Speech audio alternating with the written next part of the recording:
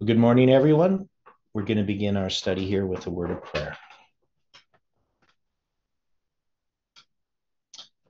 Dear Father in heaven, we are so very grateful for this morning. We have been grateful for all of the light that has been given us so far this week and even before.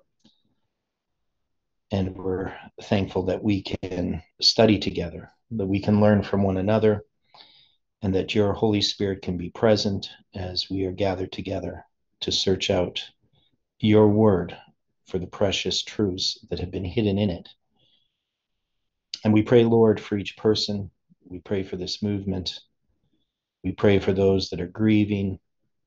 We pray for those that are struggling. We pray for those that have health issues. And we also ask, Lord, that you can give us wisdom and understanding, that these things that we learn, that we will be able to act them out, that they will change us in our character and in our behavior. And so we need your help, Lord, as we open your word together. Be in our midst, guide and direct, we pray. In Jesus' name, amen.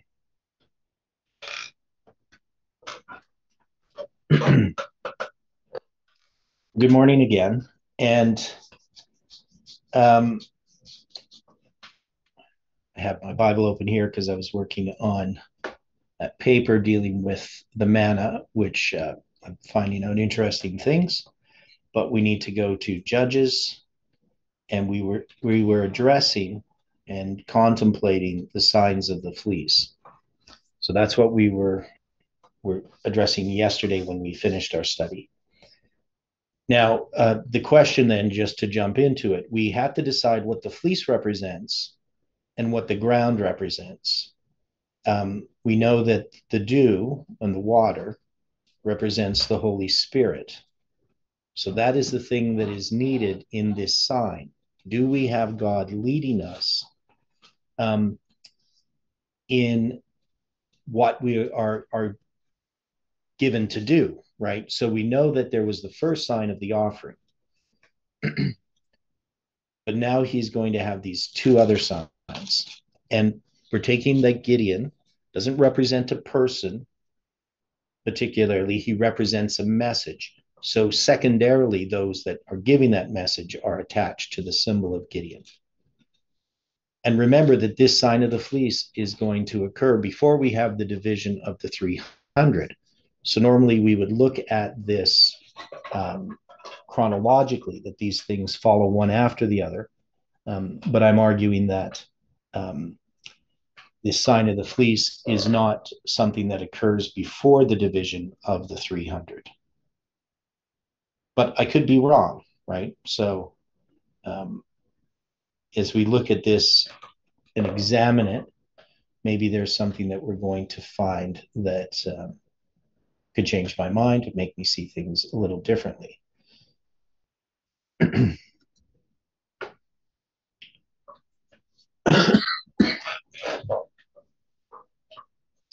So the first thing, when we look at this word fleece, this comes from a root. It means to cut off, specifically to shear a flock, to shave the hair, figuratively to destroy an enemy, cut off or down, pull, that is to cut the hair, shave.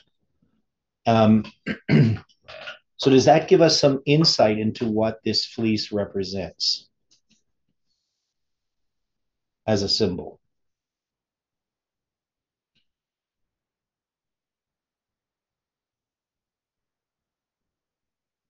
So if we're having this fleece as a symbol that's being set out, it's something that's cut off or represents something that's cut off.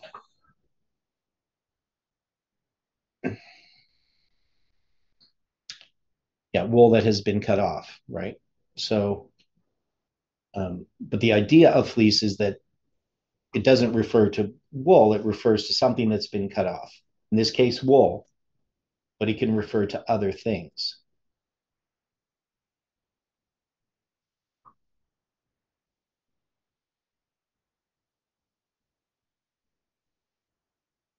So is there any significance in the idea that it's something that's cut off?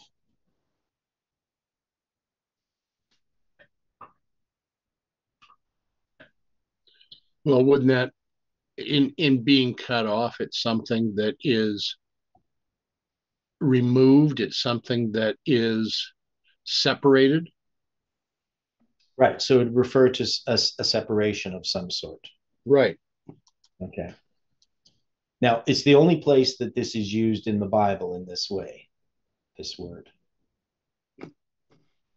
So it's just in Judges chapter 6, verse 37 to 40 that we find the word fleece.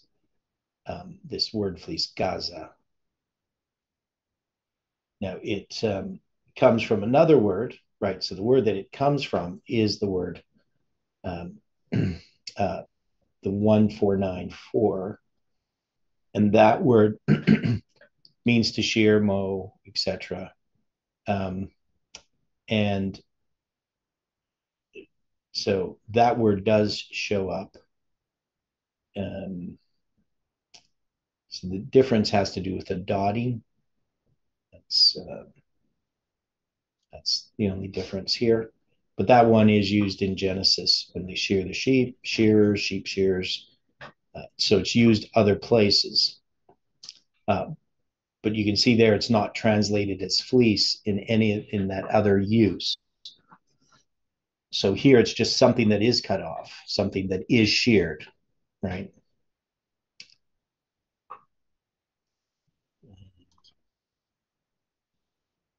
All right. So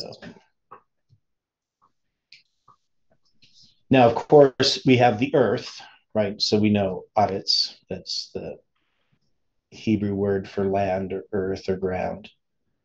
Um, so this thing that's cut off is going to be put up on the earth, and the test is going to be to see whether uh, the fleece is going to be wet while the ground or the earth is dry. That's the first test.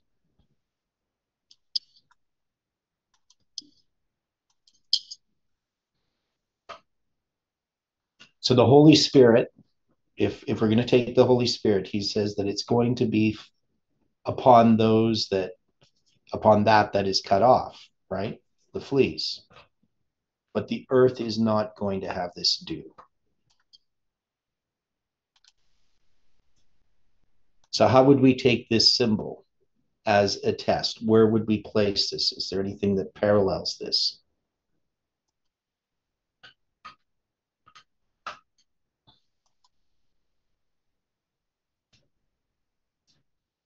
Is there anything prophetically that parallels this? Yeah, yeah. Anything in our history, anything that we can take from this. I mean, we have this pretty straightforward test that he does, but it has these symbols. Now, so we have the dew and we also have the dry. So the dry is drought or desolation, right? Horeb. So if the earth is dry and the fleece has dew, the fleece represents something that's cut off. What is it representing? And what is the dryness of the earth representing?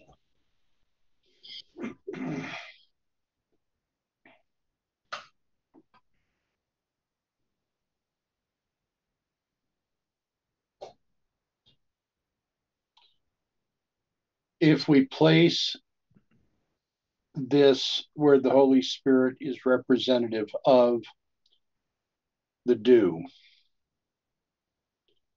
and the earth then is not able to receive the Holy Spirit,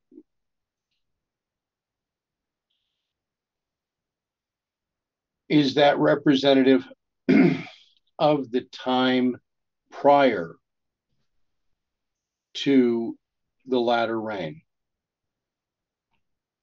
Okay, so you're talking about the former rain. Right. Okay. Because you got former and latter, but I mean prior to that of the latter rain, because the earth is not receiving the Holy Spirit in the time of the former or the latter rain. Yeah. And when we look at wool, yeah, so I'll come back to that. So when we look at wool, it means this metaphorically, and also woolen garments, right? So wool in garments. And it says it's probably from an unused root that means to be shaggy, but originally. But here we have this fleece of the wool that's cut off from the wool, right? That's literally how we would translate this. And he puts it on the floor, um, which is just the flat threshing floor, the smooth area. And he's asking if the dew be on the fleece only, that is this that is cut off, and it be dry upon the earth, then I shall know that thou wilt save Israel by mine hand, as thou hast said.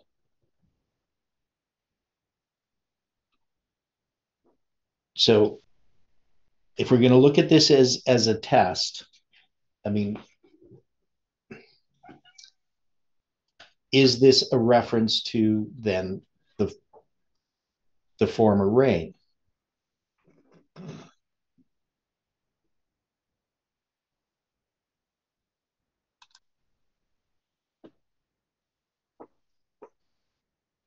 It could be. Okay, so that's one idea. Now, when he rose up early on the morrow, he thrust the fleece together and wringed the dew of the fleece out of the fleece and a bowl full of water. So we have this process. He rises up early and he takes all the fleece, puts it all together, wrings it out, and he has this bowl full of water. There's reference maybe to the laver or something like that. But we would see that, I mean, that would, in some ways, that symbol could work. But this would refer to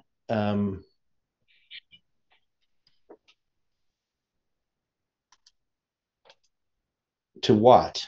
What could this possibly mean?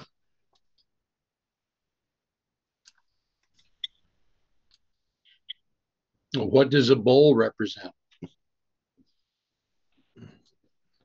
Well, well,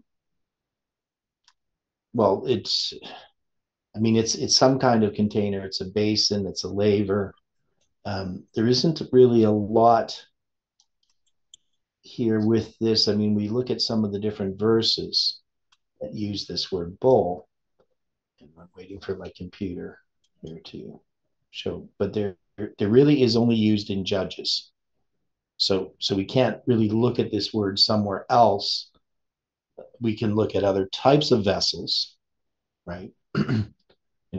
We know there's the pot and there's the pan and there's the laver, etc. But here it's only used in Judges, this word. Judges 5 and 6.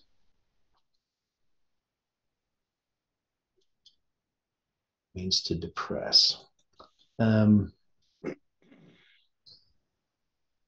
the other place it's used is Judges 5:25. So I'm just going to go there. He asked water and she gave him milk. She brought forth butter in a lordly dish, right? So this is going to be dealing with Sisera, right? Okay, so you're saying that the Hebrew word itself only occurs In Judges. In Judges. Mm-hmm. Yet in number 785, we also would have a bowl referenced in the English, but is that a different Hebrew word? Yeah.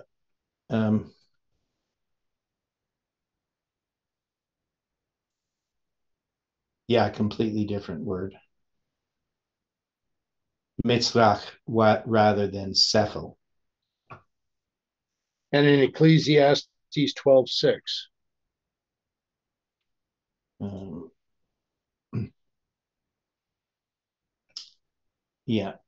Again, another word, gula. Yeah. So they have lots of different names for different types of vessels in Hebrew. Okay. Right. But the one we have in Judges is Judges 5:25. And the significance there is the symbol of 5:25. That division of the 777 with 252. But it's also dealing with some other symbols there. Butter and milk.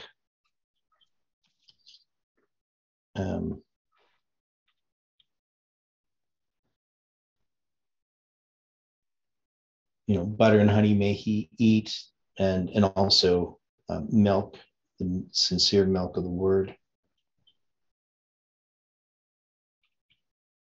All right, so we have here a reference to God's word, to the studying of God's word, and to affliction as well. When you take that, so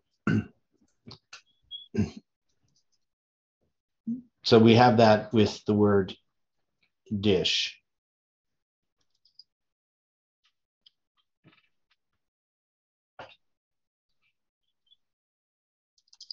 Okay, or bull, I mean, the word bull, but it's translated as dish in Judges 5:25, same word.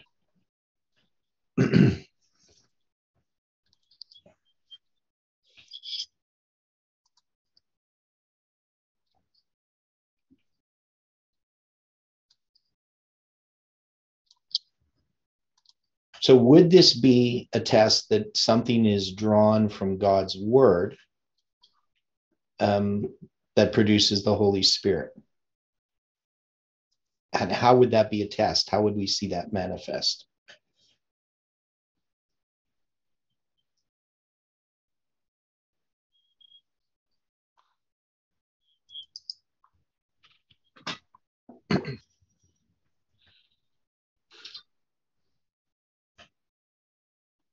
Okay, when is the former rain in our history?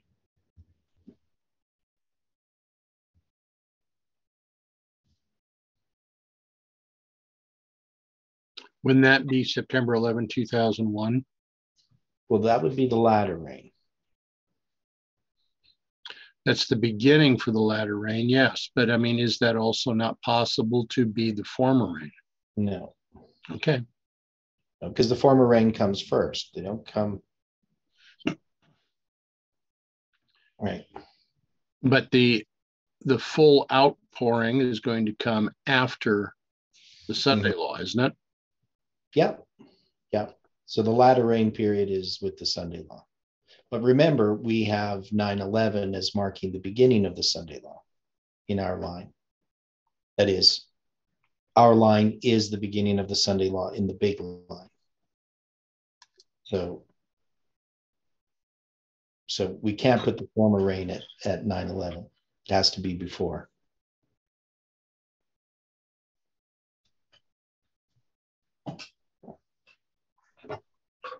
Now, of course, there is the former rain there, because when you have the former rain, the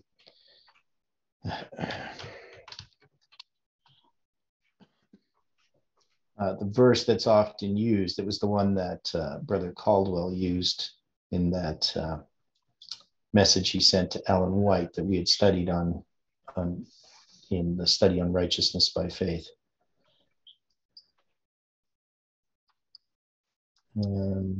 This is going to be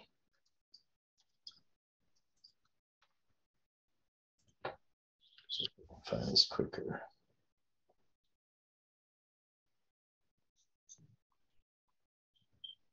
So this is Joel 2:23. Be glad, ye children of Zion, and rejoice in the Lord your God, for he hath given you the former rain moderately. He will cause to come down for you the former rain and the latter rain in the first month. Now, this is generally interpreted as that the former rain and the latter rain both come in the first month. That's how Brother Caldwell interpreted it. Right. So he was trying to use that in regard to the World's Fair in Chicago, right? But the latter rain comes to ripen the grain.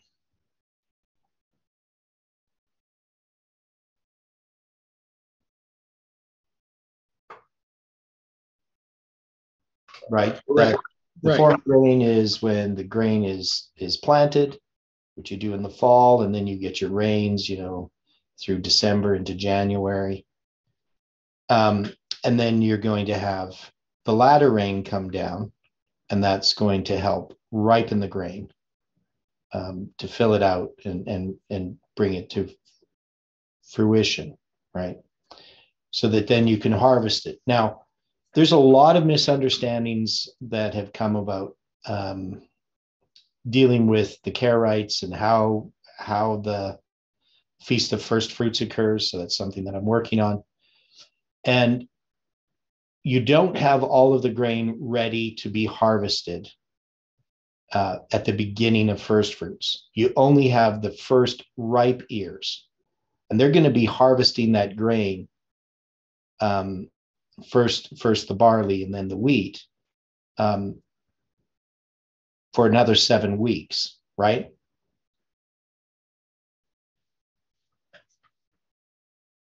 Okay. Yeah. And the grain back then was not as consistent as grains are today. That is, and even today, you can go from one field to the next and you can find differences of when something is ready to harvest. Especially if you have hilly fields, you're going to find that some places the grain is not as ripe as it is in other places. So how much sun they get, what type of soil they have, how much water they have are all going to affect the different grain. And especially at that time, they didn't have the hybridized grains that we have. So you plant your crop, you would have to wait pretty much till everything's ready, because you can't really just go through and pick what's ripe and what's not. So anyway, the point is, when it comes to the latter rain, it comes in the first month. So it's something that's coming at the beginning of the year to help in the harvest, right? So you're not going to begin until the 16th to even begin. So that latter rain would be occurring at the beginning of the month through the time of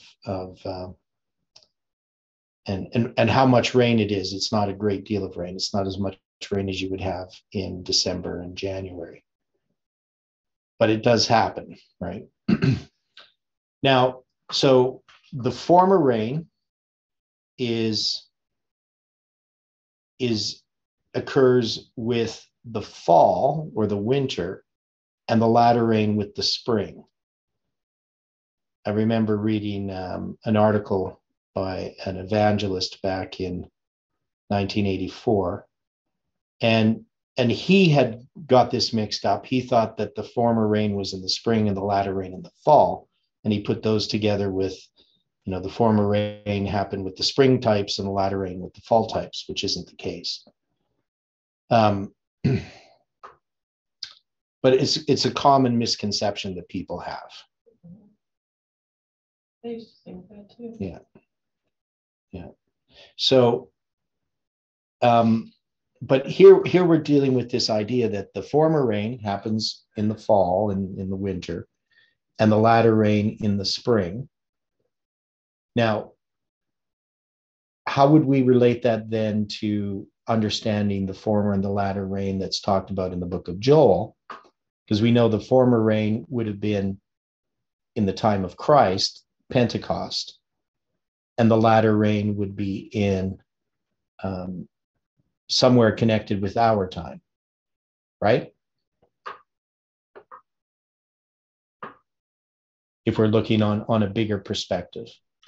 Correct. Okay. But we do know in a repeat of history, we also need the former rain and the latter rain. Now, Parminder, and I hate to bring him up, but in this case, he had used a model, and his was the agricultural model, in which he tried to argue that you have this period in which the plowing occurs, and then you're going to have the seed planted, and then you're going to have the former rain, and then you're going to have the latter rain, and then you have the harvest. And the thing that was sort of odd about what Parminder was doing is he had attacked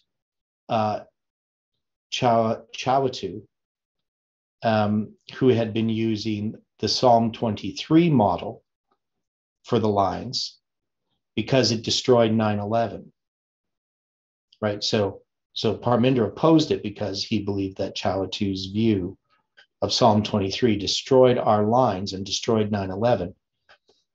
But Parminder went about to do the same thing with his agricultural model, and actually in a much worse way than what Chawatu did. Agreed. Okay. So we take the position that the former rain happens prior to 9/11. Now, in his model, he just had the plowing happens, right? And then you're going to have the seed planted, right? And then it's going to grow and all these types of things. And those models are fine, but he didn't fit them on the line correctly because he was mixing lines together.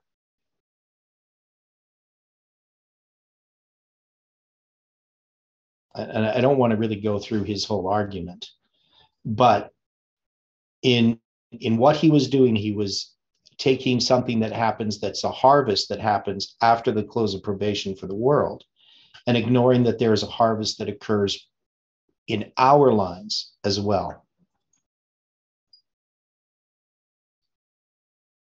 Right? Because we do have a harvest that happens before the close of probation. I mean, sure, the final harvest of both the wicked and the righteous occur after the close of probation. But there is a harvest that occurs before, correct? There would have to be if there's going to be Levites. Yeah, I mean, it was, I really couldn't understand why people accepted his agricultural model as even sensible, especially what it was doing to our lines. But that's a whole other point. The point is, we definitely can't just wait till after the close of probation to believe that there's some kind of harvest. We know that a harvest occurs beforehand. And it's not just that it's a different line, even, though that's part of it.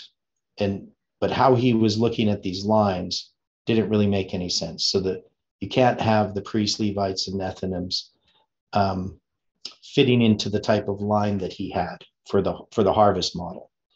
So you would have to have plowing for each of these, and it's just, to me, it was just way too confusing for people. People were very confused by it. But anyway, maybe that was the purpose of it. But the point here is that the former and the latter rain don't come in the first month. You have the former rain and the latter rain in the first month. They both don't occur at the same time. Correct? Or am I wrong on this? No, you'd be correct. Okay. Yeah. So it's just a misreading of this verse of what it's talking about. So God's going to have it come down moderately. Now, it's interesting just dealing with some of the studies that we did. Notice this word moderately. Which I'm just noticing is that the number is 6666. Now, how would that relate to what we're talking about here? Now, it's based on the word righteousness. So I don't know why they translate it as moderately, because it really is based upon the word that means righteousness. So it's only translated moderately in Joel 2:23. But we see it here in dealing with this, because remember, we just looked at that in Judges.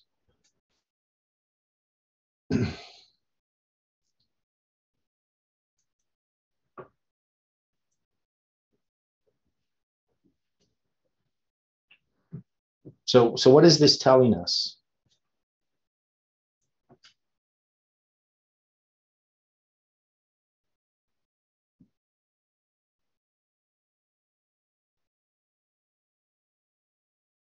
Anybody have any thoughts on that?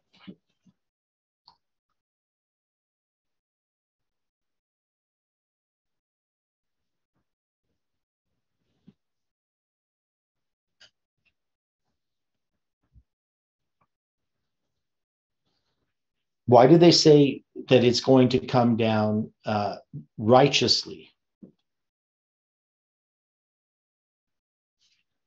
Let's just look at that again, right? It says moderately, the former rain moderately, but that's righteously. He will cause to come down for you the rain, the former rain, and the latter rain in the first month.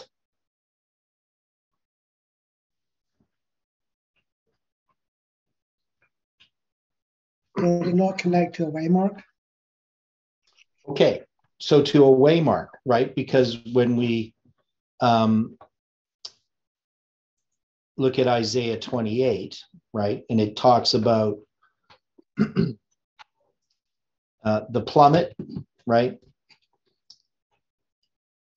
and the line, right? Judgment also will I lay to the line, and righteousness to the plummet. So you can see that word righteousness is that same word, sidach. Sadak, I don't know how you pronounce it. Sidaka, they say here, Sadak. Anyway. So it's 6666 to the plummet. So righteousness would refer to a waymark on a line.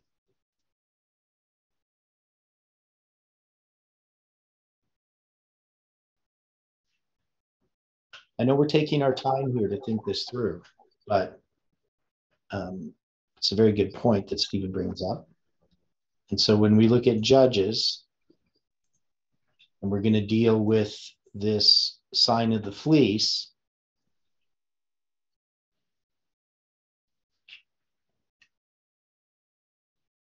we're connecting it to the former rain. But is Gideon examining a message that has come previously, the former rain? Would this be us taking the history of this movement, what's happened since 1989 to 9/11? Is that the first test, examining that history? Is this an examination of the foundation?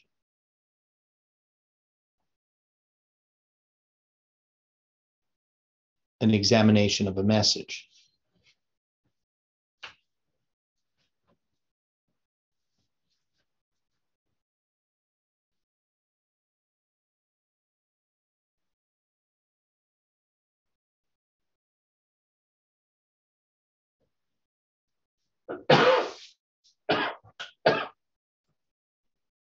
Could it relate to Millerite history? Okay, so we can relate it to Millerite history, right? So one of the things that we've done as Seventh-day Adventists is we take Millerite history as the former rain, and that we have the latter rain that comes in connection with the Sunday law. So that would be on Ellen White's line, correct?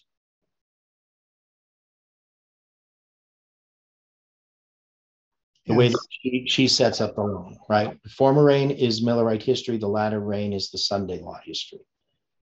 Now we are in the Sunday law history because the mighty angel of Revelation 18 came down at 9/11, but we would also have a former rain connected with our history as well, wouldn't we?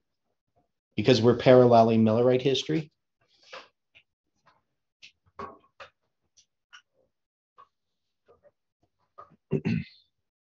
So one thing that we did, so after, and we started this actually on December 26th. So after December 25th, we started a study on examining the foundation, right? Or is it this study we started?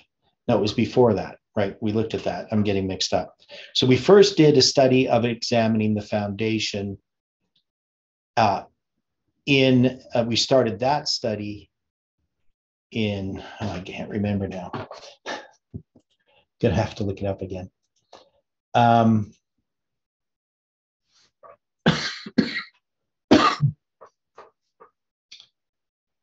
So we looked at examining the foundation. That began in March of 2021. So it would, I think it's March 7th. Okay. Now, why is that significant? Why were we examining the foundation?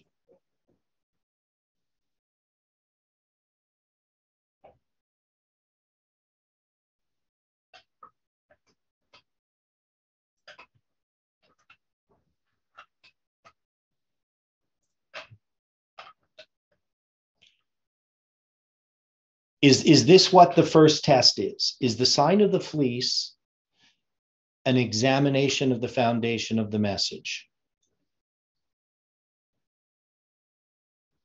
Are we taking that as a sign to know that we can move forward?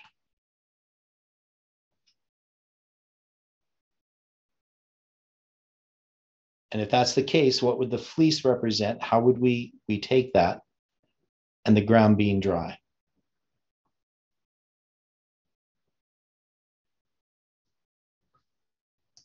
I mean, I can just tell you what I think about all these things, but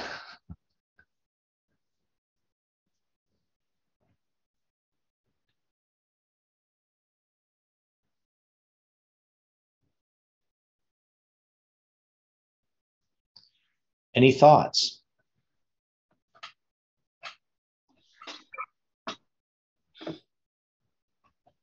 Dwight?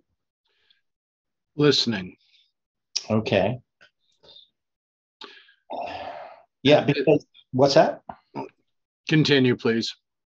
Okay, because I mean, to me, if we're looking at the message of July 18th, it's going to be after a certain point. The sign of the fleece must be after July 18th, and it has to be an examination of the message.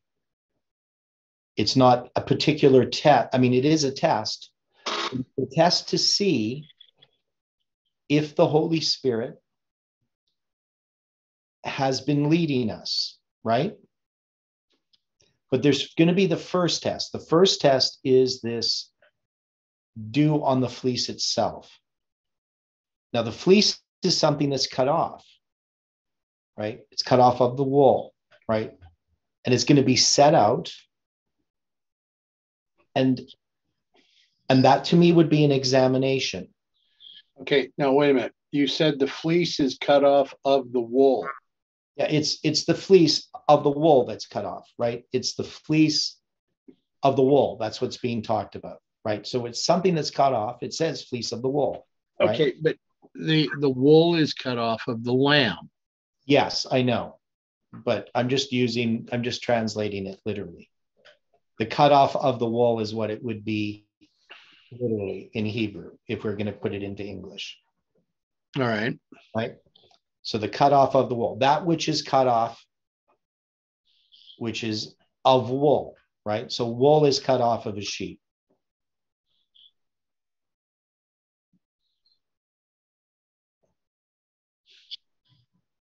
Okay.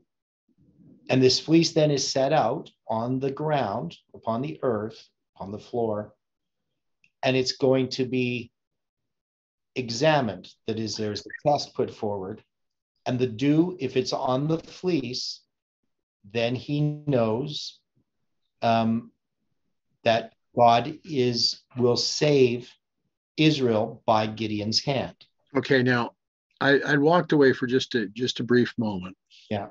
Did we establish what the sheep represent? Well, it doesn't really talk about the sheep.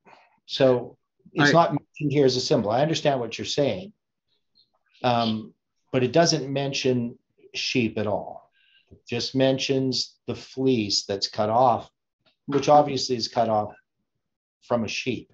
Right. So the question is, since the sheep is hidden,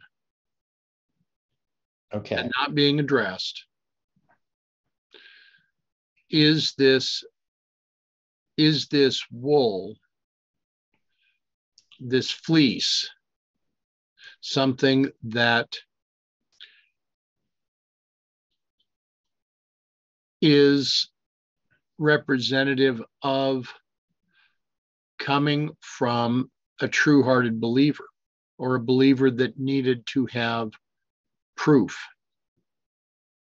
Okay. Well, see, I take this sheep. The thing that's hidden is Christ here, right? Okay. Lamb of God that takes away the sins of the world. And the fleece that's cut off is something that's a part of the body of Christ. So I'm not saying it refers to the worshipers themselves, but to a message, a remnant, right? It's the remnant message that's being examined. Has God been leading Adventists? Has God been leading this movement? And if that's the case, then there should be signs of the Holy Spirit upon the fleece. Okay.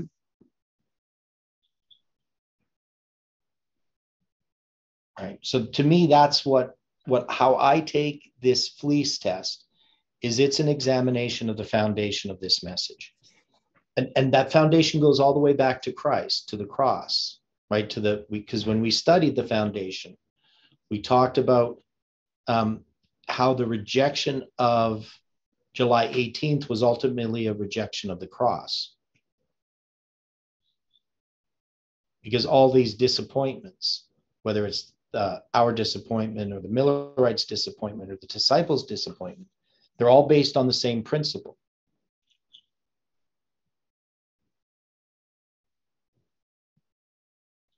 So that's how I'm taking the sign of the fleece. This is what the July 18th message does afterwards, once these enemies are gathered around. Now he sends out these messengers, and now Gideon's going to examine, is God leading him? And that's what this movement has done, right? That's what we've been doing. So if that's the case, then when we look at the second test, so then Gideon's going to go through this again, but now he's going to reverse it. He says unto God, let not the anger be hot against me. I will speak but this once. Let me prove, I pray thee, but this once with the fleece. Let it now be dry only upon the fleece, and upon all the ground let there be dew. And God did so that night, for it was dry upon the fleece only, and there was dew on all the ground. So would this represent the latter rain?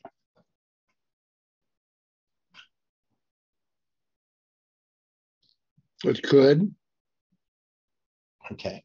So in this case, why is there no dew upon the fleece, but there's dew upon the ground?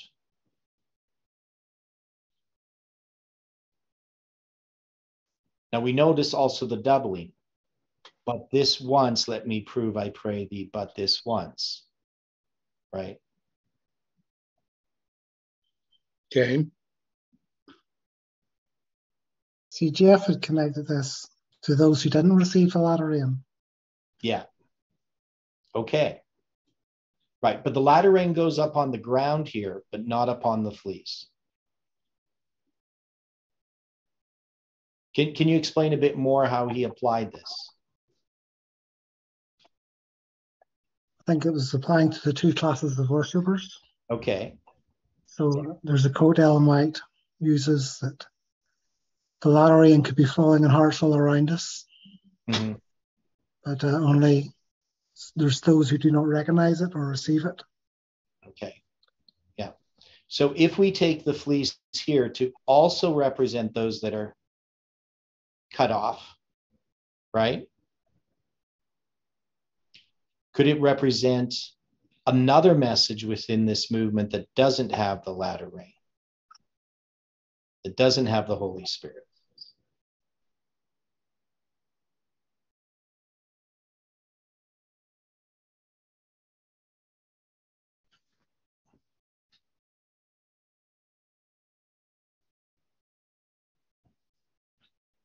Now, maybe these both represent the latter rain. You know, maybe we don't have one as the former and one as the latter.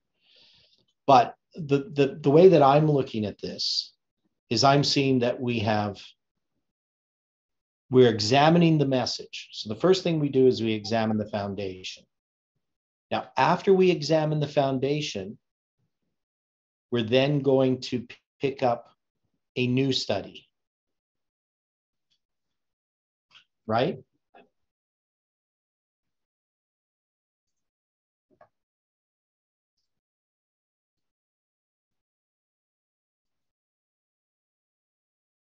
Which was? So we finished, I'm just trying to find out exactly when we did this. So we picked up Understanding the Lines. That began on December 26th. And we did the Examining the Foundation. Trouble finding here. So we did 187 studies. And that's going to go from March all the way to it's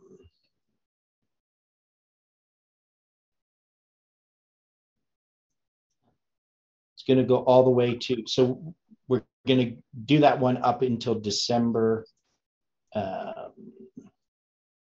got to find the last one.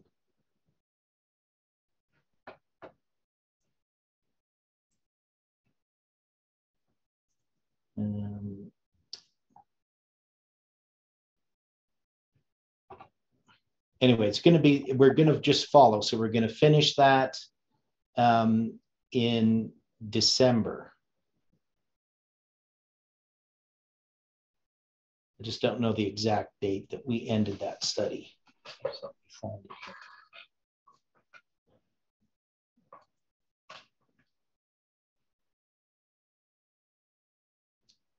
Right, so I don't know if we did some little study in between there. That's what I'm trying to find out.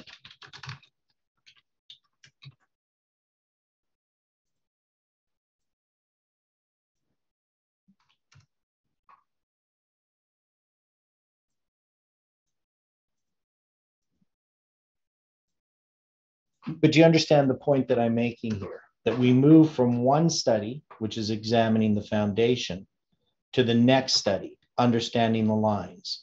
And what is Understanding the Lines showing us?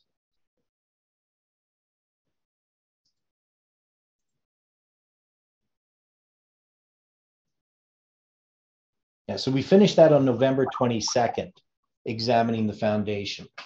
And so we're going to have another study in between there, which I can't remember which one it is, before we get to the study of Understanding the Lines. So I'm going to try to find out which one it was. Oh, the Sanctuary from Eden Lost to Eden Restored. Okay. I think that was just a Sabbath one or a Friday night one. So that wasn't the one.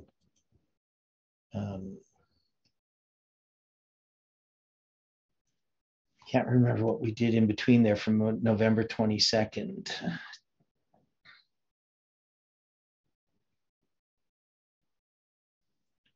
Oh, we reviewed the 2520. That's what we did.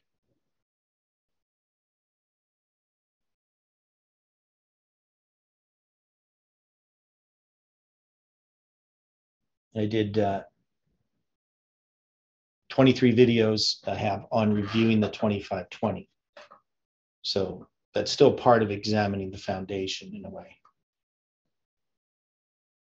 Okay, so what's happening? If I'm saying that up to December 25th, we're reviewing the foundation, and then on December 26th, we're working on understanding the lines. What's going to happen particularly at that point within the movement? So we know Colin presents on December 25th his understanding of Trump. We're going to have events that follow where the movement has a further division that occurs.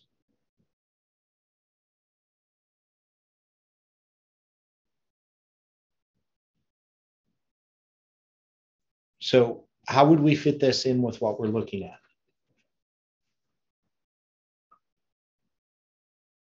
Because I'm saying that this is an examination of something. So if we're examining first the former reign, and now we're examining the latter reign, what we see in the latter reign is that there's a group or a message that doesn't have the Holy Spirit, but that the Holy Spirit's being poured on hearts all around them, right?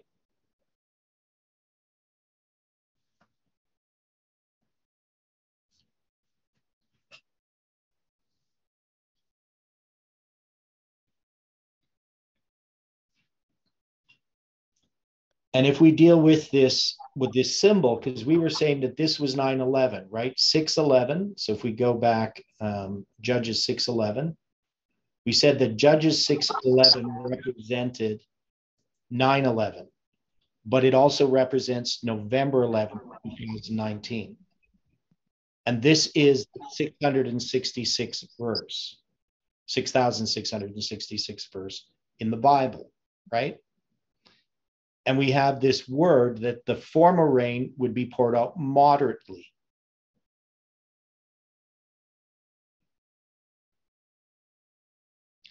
So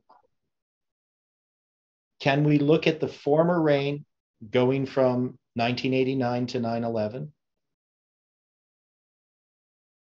And that we're going to then pick up the latter rain from 9/11 onward, the first sprinklings of the latter rain occur.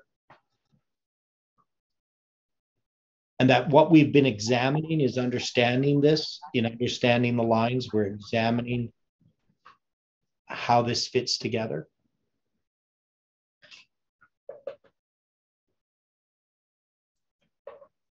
Anybody with thoughts on this?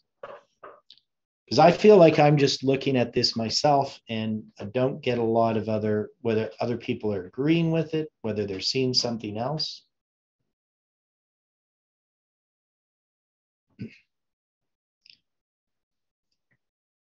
But isn't it true after July 18th, we're going to be examining the message and we're going to see that there are two classes in this movement, that the movement is divided, right?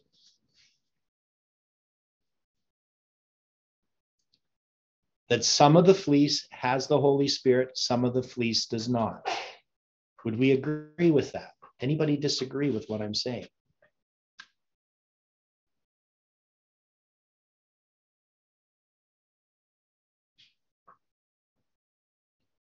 Does anybody agree with me? Or people undecided?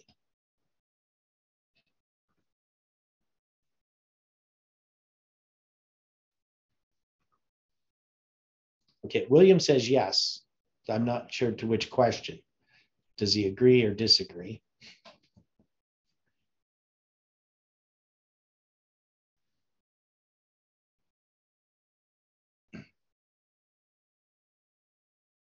It'd be nice to have some verbalization here. Yeah, well, I'm sort of I'm listening and considering. Okay. But do you have any ideas about what it could be? I mean, because I agree with Jeff. I mean, that this is about the Holy Spirit. He says it's just the latter rain, right? That both are the same rain. But yes. Or is he saying the second one is the latter rain? Well, my understanding was that he was just relating them both to like being the latter rain. Yeah, then that's the way I understood it, of what he was saying, that we have the latter rain. But notice there are two different tests, two different times he sets this out, right? So it's Yes. not just one time. So there's two. And Yeah, well, my question would be, what would the ground be? What would they represent? The ground. well, so that's why I say that the first one, when we have the Holy Spirit being poured out upon this movement at the beginning, right? It's just the movement that's receiving the Holy Spirit, right? But then we're going to have, and whether we understand this as former or latter rain, I don't know which is the best way to look at it. But when we look at what happens later, we know that the Holy Spirit is going to be falling on hearts all around us, right? So when I look at the ground, now the word that's used there, the earth, is eretz, which is a reference often to the land of Israel, right? So it was dry upon all the earth. That means God's people hadn't received the latter rain. But and they're going to use the word ground, it's still going to be eretz, right? So dry only upon the fleece, and upon all the ground let there be dew. So the ground here, it says there was dew on all the ground, eretz. So that means that the Holy Spirit is going to be poured out so that others will receive it. And this is what we understand regarding our message, is that's the purpose of the message. Now, when it's dry only upon the fleece, that means this fleece here that's represented are those that don't receive the latter rain. Does that make sense, Stephen? Yes, so generally, Jeff applied it to the Sunday law. So you have the fleece representing Seventh-day Adventists. Yeah. We first receive the latter rain, and then that there is going to go to the ground in a sense. And those Adventists who there's going to be those Adventists who do not receive the latter rain, and they're going to sort of be destitute in a sense of that. It's going to go to the ground. So the ground would be like other churches or other people that aren't Adventists. And I would agree with that. So I would agree that that represents then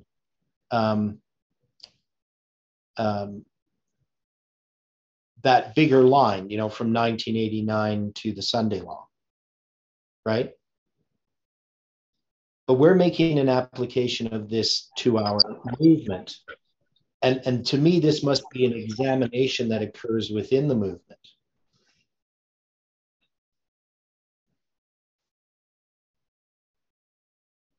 Because remember, we're taking this and we're applying Judges in this particular way to this movement. And Gideon particularly to the July 18, 2020 prediction, which wouldn't fit in with that interpretation of Jeff's, because that wouldn't make sense. You couldn't have Gideon be the message of July 18th if you're going to take that interpretation of Jeff's and just apply that only. We would have to apply it to this movement then. So the ones who don't have the dew, the fleece that doesn't have the dew, would have to represent the part of the movement that has rejected the Holy Spirit.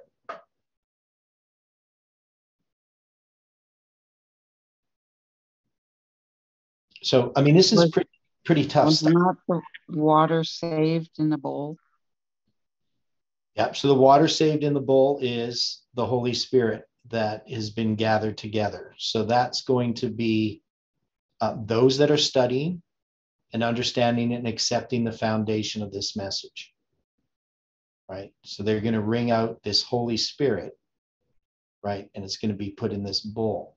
So we would say that that's what this movement did prior to December 25th, 2021. That's what we've been doing. We've been studying God's word. We've been examining the foundation, the message, and particularly what we were looking at prior to December 25th, 2021, was examining the foundation of this message, both of Millerite history and also reading Jeff's papers, reading the newsletters, reading his notebook, right? And then we did this study on the 2520, which we learned a lot in that study of reviewing the 2520, understanding it better.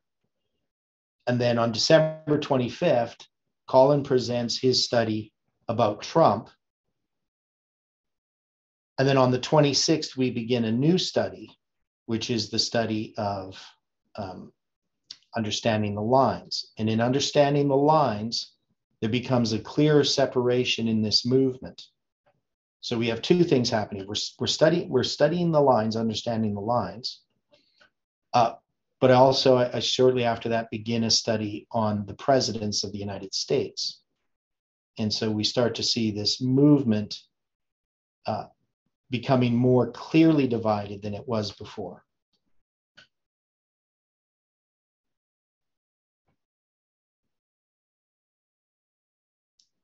So now we're taking something that Jeff had applied to Adventism at large, let's say, but we're applying it specifically to this movement. We're still using the same imagery and ideas, but it just becomes more narrowly focused. Is that reasonable? I mean, I know I got some people who agree with me, but I mean, Stephen brings up good points as well, right? So those are the things that we need to consider. We know how Jeff understood this, but if we're applying it, Judges, to our movement specifically, then we would have to make an application of that to our movement.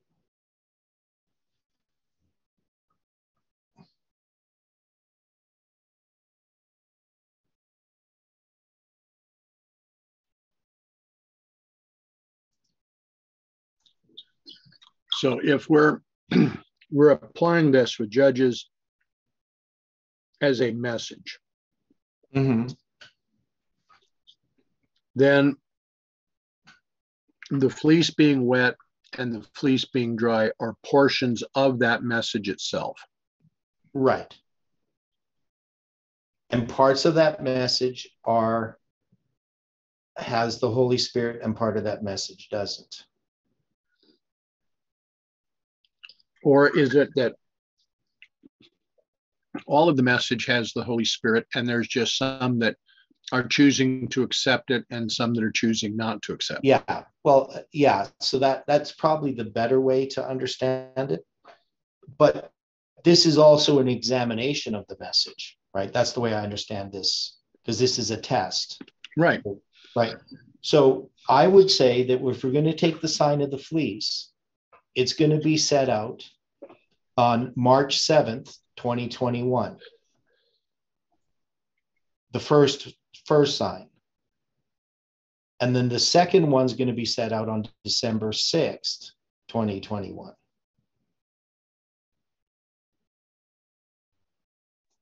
All right. And now March 7th, 2021, what's the significance of March 7th, 2021? So you said December 6th, 2021. December 26th, 2021. 26th, okay, thank you. Yeah, December 26th. Yeah, so what's the significance of March 7th, 2021? Well, 1700 years after the Sunday law. Okay, yes, so you picked up on that. Now at the time, I wasn't particularly thinking about any of that. We were just starting this new study. Okay. Now, so you got from 321, March 7th, 321 to March 7th, 2021.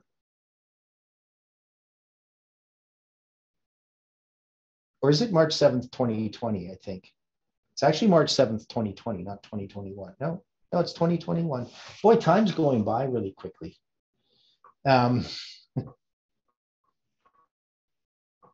So on March 7th, 2021,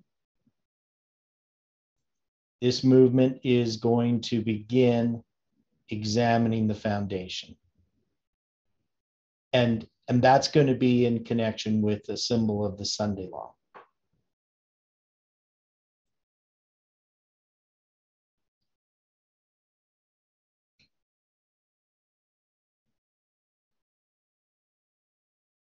So that's pretty interesting, isn't it? Is it not? I think it's a major tie-in. Okay, so we're gonna, because we're putting these on a line very specifically. We'll draw these out tomorrow. I'm actually going to draw them out in PowerPoint just so we have them kind of more permanent. So I'm saying that the laying out of the fleece begins on March 7th, 2021. Now, we're going to then beginning understanding the lines on December 26th, 2021. And the significance of that is it just that it's the end of this period of 777 days. And the next day, we're going to be trying to understand the lines. So we're still in that study.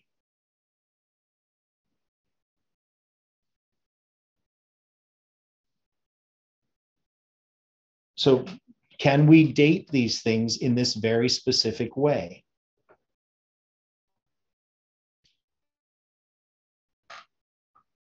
When we apply this to this movement, does it seem unreasonable to do this? No.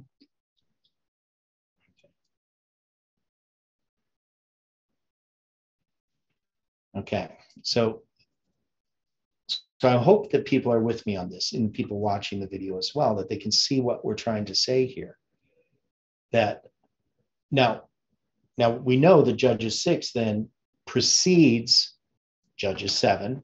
And in Judges 7, we're going to now have this division of the 300 men. Now we know how Jeff applied the 300 men. He applied it to this movement after November 9th, 2019.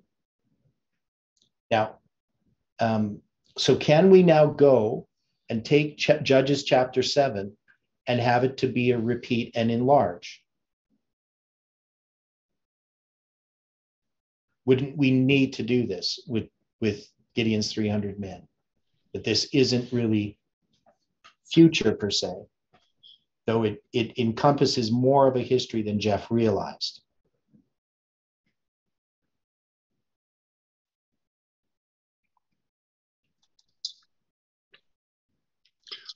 I think it's only logical that we have to look at this as a repeat and enlarge.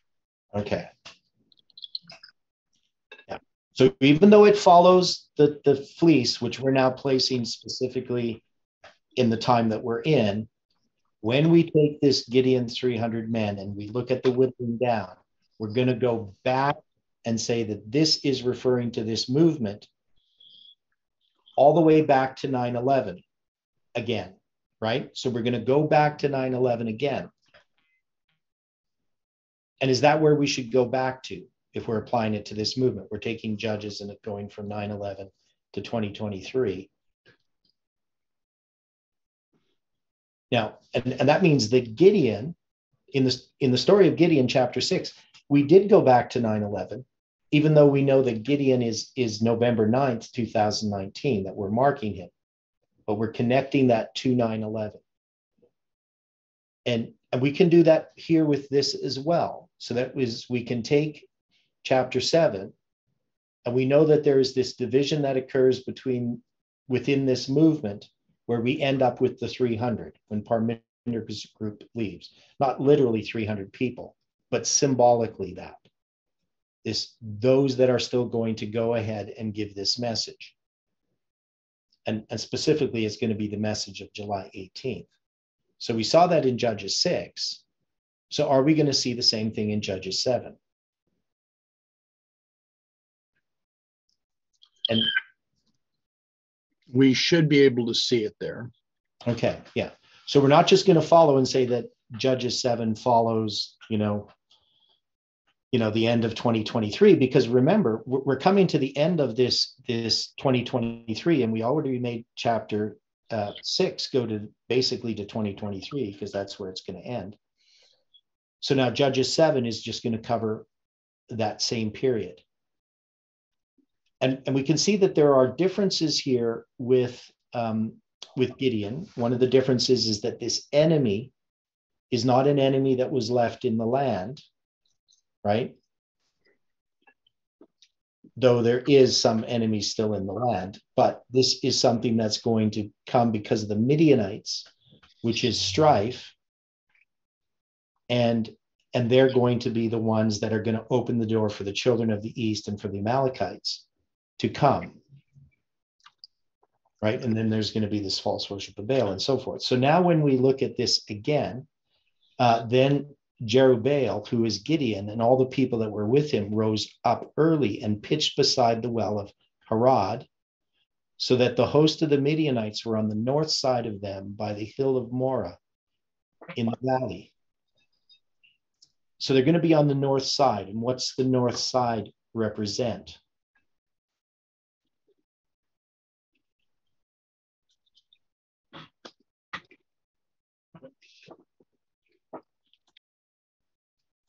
King of the North. Okay, so the king of the north, right? And so how would this, if we go to November 9th, 2019, did we not mark that the victory of, I think it was the victory of the king of the south, right, over the king of the north, right?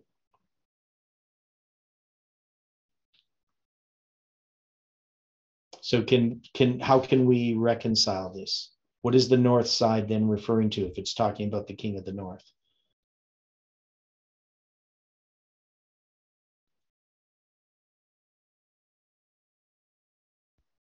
How did we understand north and south in relationship to the messages? North paganism, south papal, or sorry, north papalism, south paganism. Okay. Now, do we see that Parminder's message represents the king of the north's message, papalism? I would have to agree with that. So are we then brought to that dividing line between what happened with the movement before and what happened with the movement after November 9th? We still have this strife, we still have this controversy, we still have this spirit that needs to be conquered in this movement. Agreed. And we know that Gideon, he rose up early here, pitched beside the well of Harod. And the well of Harod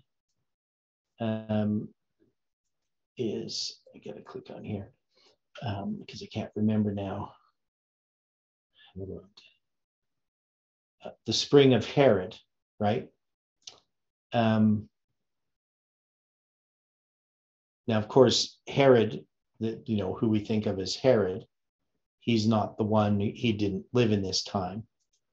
So his name is named after this, but Herod means often this is the eye of Herod. So it's when he says well there, that word is eye. And then Harod. So what is this referring to then?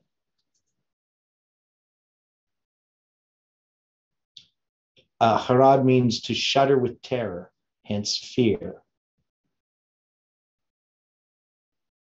Well, Jeff had connected it to terrorism. To terrorism, okay. Yeah, so this, I mean, that would be one way of definitely to look at it. But it's the well of terrorism, the well of fear. So they're going to pitch beside the well of fear, so that the host of the Midianites were on the north side of them by the hill of Morah. And Morah is means teacher in the valley. All right.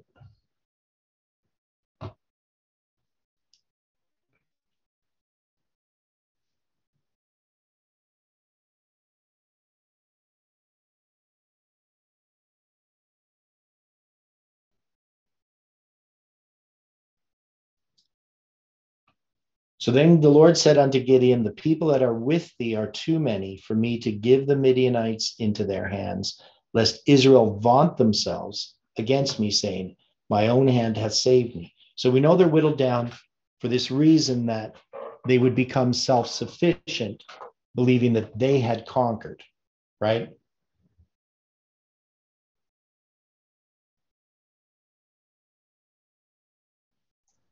Agreed. Okay. So God is bringing us through this experience of the whittling down in connection with the July 18th, 2020 prediction, correct? Right. So we're going to see lots of people leave this movement as Jeff picks it. So many people were with Jeff when he gets rid of Parminder, correct? We know that there's all kinds of people who they're really happy Parminder was gone. No. No, there was no people in this movement that were happy that Parminder was gone. There were those, but there wasn't a lot of people. The majority of them stayed with Parminder. Oh, but I'm saying that were left over. Okay, those that were left over. So after November 9th, when Jeff presents it, we know that all that group had left already, right? When Jeff presents on September 7th, they're not even listening to Jeff's message, right? Because they're forbidden to listen to Jeff. Right. Okay, so the ones who hear Jeff, they're going to be rejoicing in what Jeff is saying, that Parminder was in error. So the WhatsApp is going to be very, very active. Now, when Jeff starts picking up July 18th, what's going to happen? With many of those who were happy about Parminder, Jeff talking against Parminder, what are they going to begin to do when it comes to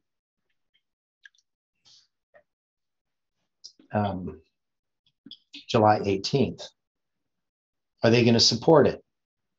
Well, first of all, there were some who were not happy with November 9th. Mm-hmm. Yeah, so they wanted Jeff to get rid of November 9th as well, right? So even before we get to July 18th, they just said, look, let's just get rid of everything that Parminder taught. We don't even want November 9th. But Jeff held on to November 9th, didn't he? Yes. Though he didn't accept what Tess said was going to happen on November 9th. So there was still people kind of happy with Jeff. Okay, they said, okay, he accepts that November 9th is significant, but none of the stuff that they said is going to happen is significant. But that was a problem for some people because they couldn't understand why Jeff was holding on to November 9th to begin with. So why was Jeff holding on to November 9th still, even though he rejected what Tess said was going to happen on November 9th? Why did Jeff keep that?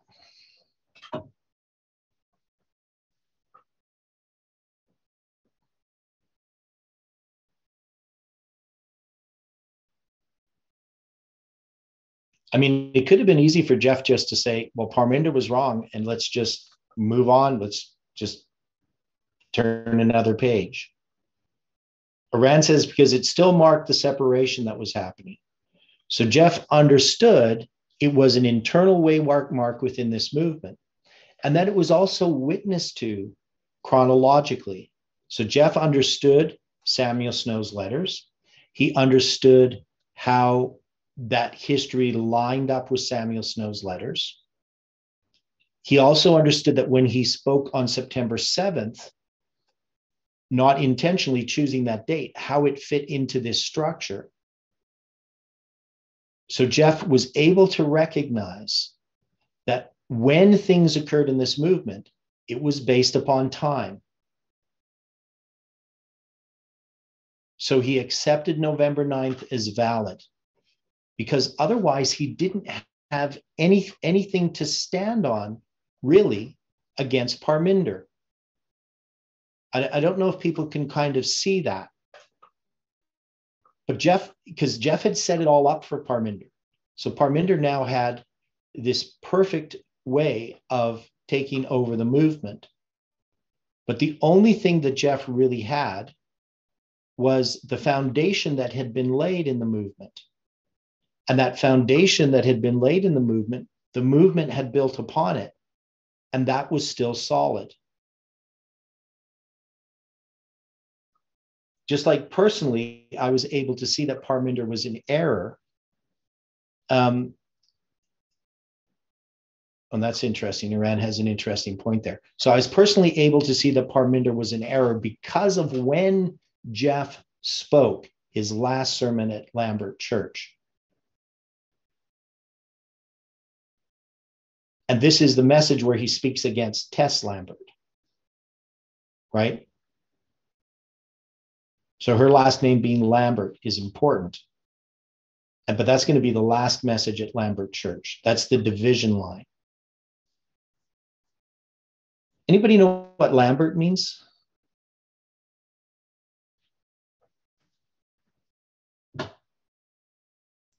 Anybody remember?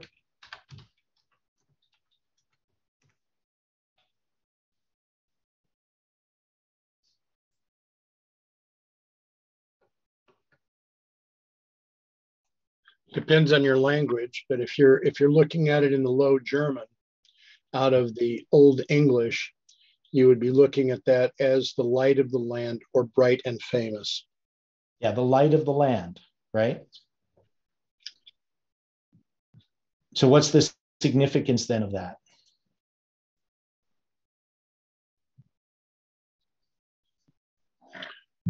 That the Lambert Church was to be the light for the movement.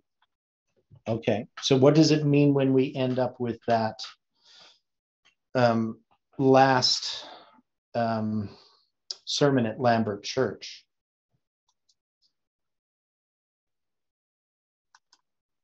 You mean where Elder Jeff is exposing Tess Lambert? Yeah. That the light is exposing the false light? Okay, so we have the true light and the false light. Right. There's probably more to it than that as well, but that's the basic idea. Now, just to sort of finish off here, because we only got a few minutes, I do want to look at what Iran just presented. So when we look at this separation, right? Judges 7:2, the Lord said unto Gideon, the people that are with thee are too many for me to give the Midianites into their hands, lest Israel vaunt themselves against me, saying, mine own hand hath saved me. Now, July 2nd is the middle day of the year in a 365-day year.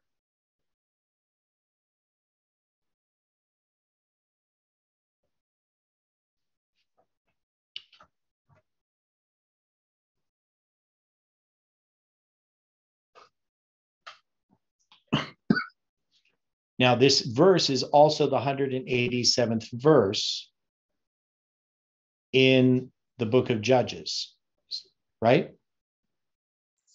Yep. Okay, so you have the 187th verse, and it also symbolizes July 2nd, the middle day of the year. So what would be the significance then of this verse, of these symbols attached to this verse? And what's being said in the verse?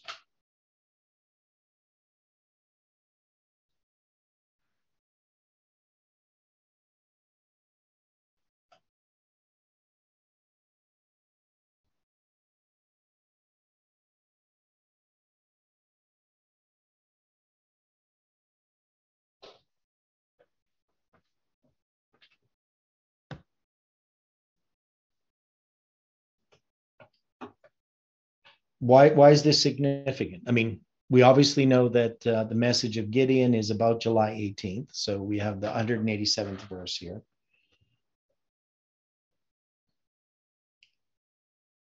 And we know that this section with the blowing of the trumpet is going to end on July 18th as a symbol, right?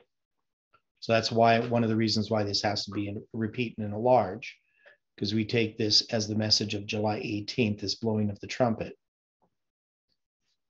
This message of warning. So is the message being whittled down from when Jeff stands up on September 7th, 2019, speaks against Hess, and then we begin this whittling down process?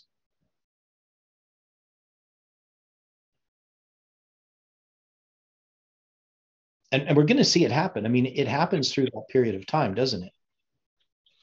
I would have to ask if whittling down is not a poor choice of words. Okay, well, what if this is a distillation of the message? Okay, a distillation, so that this isn't necessarily about the people themselves, but an understanding of the message, what it symbolizes. Right. Okay. That could be a good point, that we looked at it as the people themselves. But the message itself is something that needed to be refined, especially in the situation that had occurred with Parminder and Tess, because there's so much confusion as to what was going on.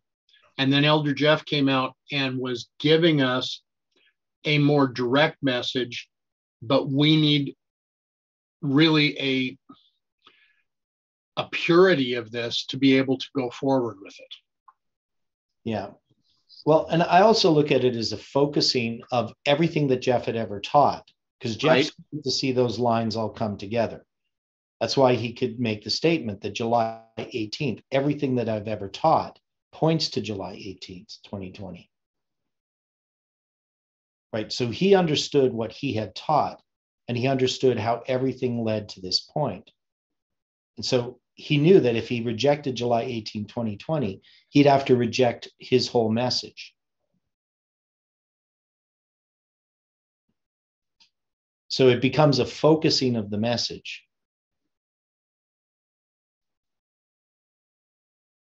And so for Jeff, this really symbolized also the people who were going to give that message.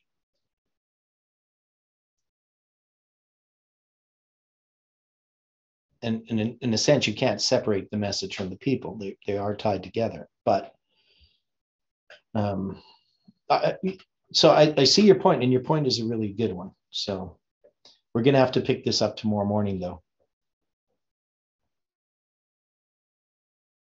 So everybody keep thinking about these things, keep studying them, and we will now close with the word of prayer. Dear Father in heaven, we are so very grateful again for these studies. We know this one has been a difficult study, and we need to think about these things more closely. We just ask, Lord, that you can help us as we continue sorting through the lines and how they relate to the story of Gideon. So be with each one today. May your angels watch over us. May you guide and lead us. In Jesus' name we pray. Amen.